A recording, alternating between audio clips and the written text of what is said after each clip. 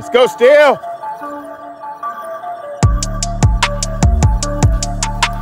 Let's go, yo.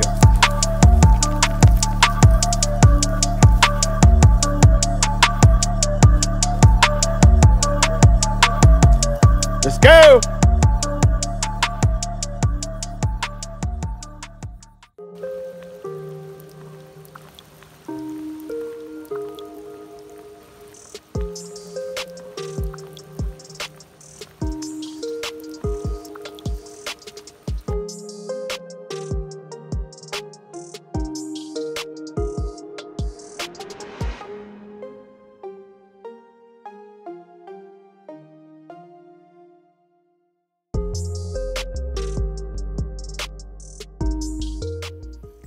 Hey guys, I want to take a moment to expound on what you guys are looking at.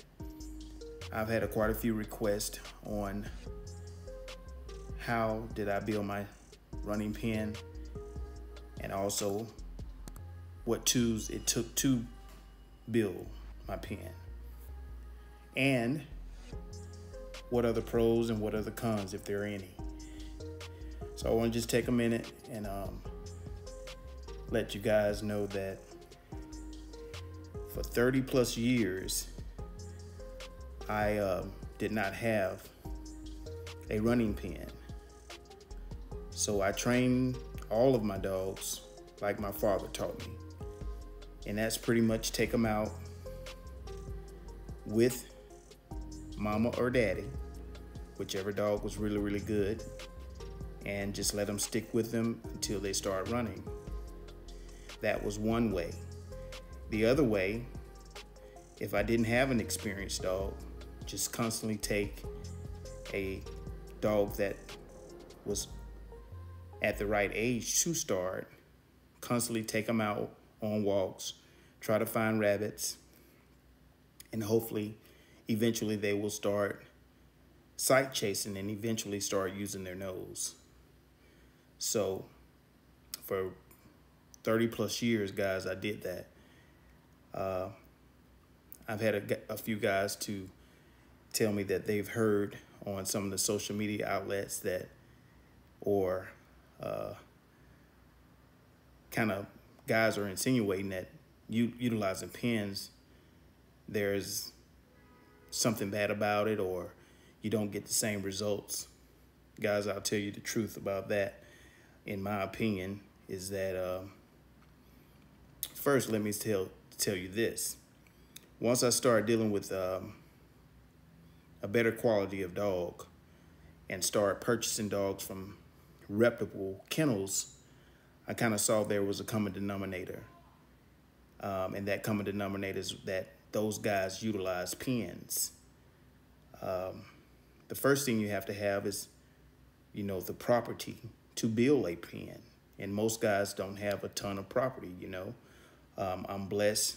I've had some air property that was left from my past family members.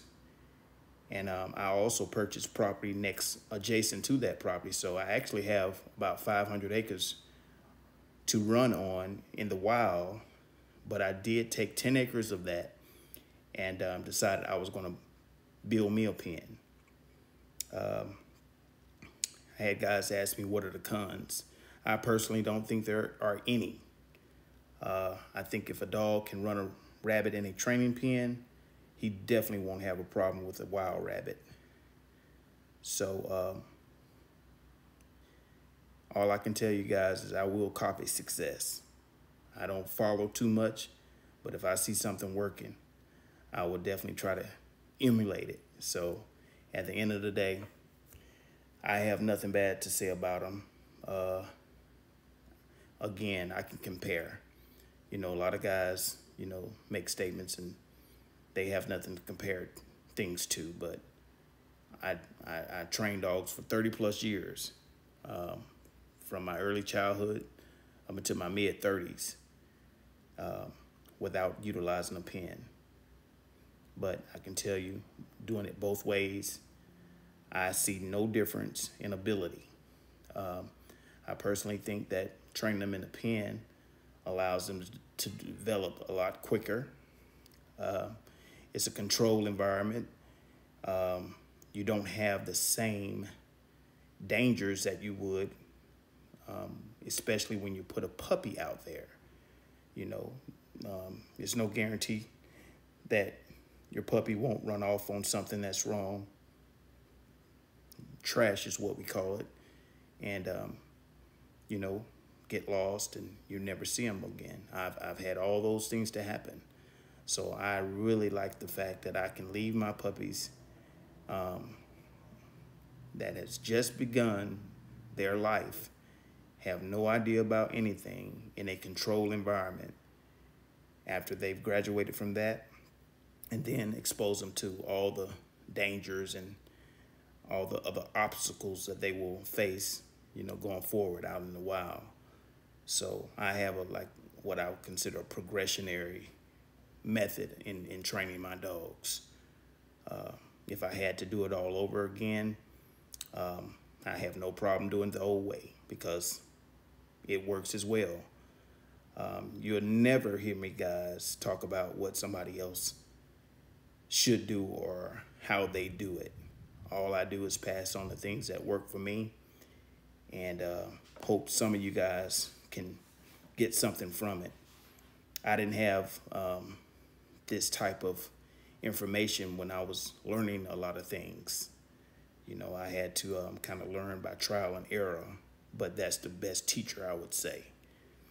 But anyway, I will be showing you guys some of the tools that it took for me to build these pens, and with the visual and some of the audio that you see, hopefully you guys can get enough information that you can go forward and build your own if you choose to do so. But again, I just wanted to put this up for you guys that have been asking for me to do this. I know it has taken a while, but at the end of the day, here it is. Hope you enjoy it.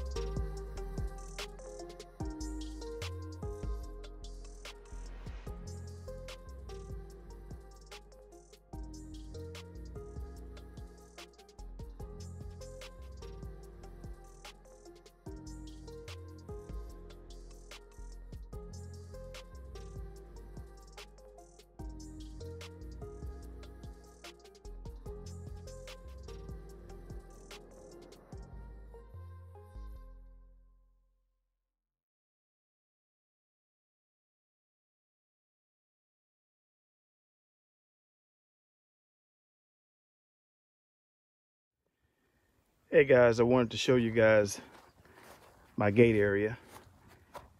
That little mechanism right there is a must.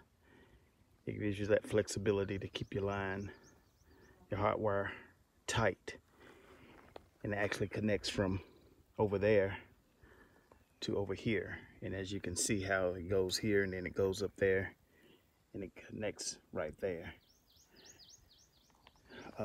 Also, on this side, you see that little indicator right there? See it blinking? That means I have 360 degrees of current because my box is down there. I don't know if you guys can see it right there, but that's where my box is. So from that point going all the way around and coming right back here, I have current. So from this point to here makes it a full connection all the way around this pen. So just wanted you guys to see that. I'll just come right here and I'll hang it. It's a little shaky footage, guys, but hang in there with me. But I'll hang it right there, and that's how it's done. So also, I cemented right below my gate. At one time, I had something digging in because I have that 1 foot overlap that I was telling you guys about, and that high tensile wire on the bottom. It can't really dig under my fence here and all the way around. But this was the weakest link. But now it's actually the strongest, so don't have to worry about anything digging in anymore. So I want you guys to see that. Over and out. All right, one last note, guys. This kind of can be misunderstood. I bought my wire at 6 foot tall, so 6 foot rolls as far as in height, and the height of this fence right here is 5 foot. So I have 5 foot down, and as you can see, it overlaps 1 foot coming inside the pen, so nothing can dig in and nothing can dig out. And as you can see, that high tensile wire is very, very tight, and that's what the chicken wire hooks onto. So it serves for 2 purposes. Nothing can dig under there, and also to hook the chicken wire onto it, just like it is here in the middle and just like it is here on top. First 2 years I didn't have hot wire. Second year I added hot wire all the way around. Started seeing bobcat tracks. So they were scaling, getting in here and taking out my rabbit population. So that's how it goes.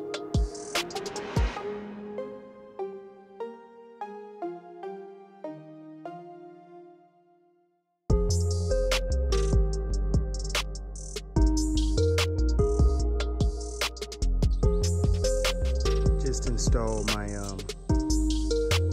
platform for my rabbit pen. As you can see, I'm not finished with it. Still burning off stuff. Still cleaning off stuff. I've cleaned this side up over here. As you can see. Last year this time it was nothing but trees. Now I will be able to see the dogs really work. There's a rabbit. Look at him.